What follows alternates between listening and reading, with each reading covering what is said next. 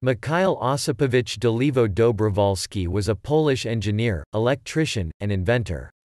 He was born in Gatchina near Saint Petersburg, into a family of mixed origins, through the connection between a Polish noble family originating from Mazowsze and a Russian noble family.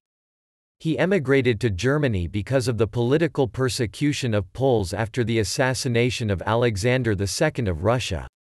He studied at the Darmstadt University of Technology in Germany. From 1887 he worked for AEG.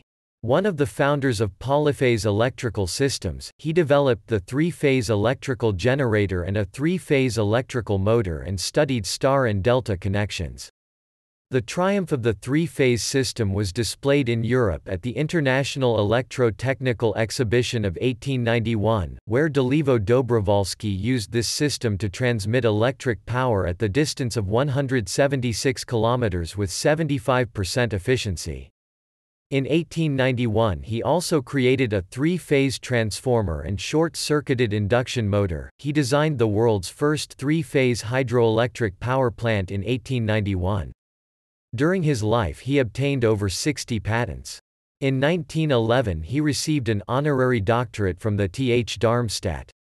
He died in Heidelberg, Germany, aged 57.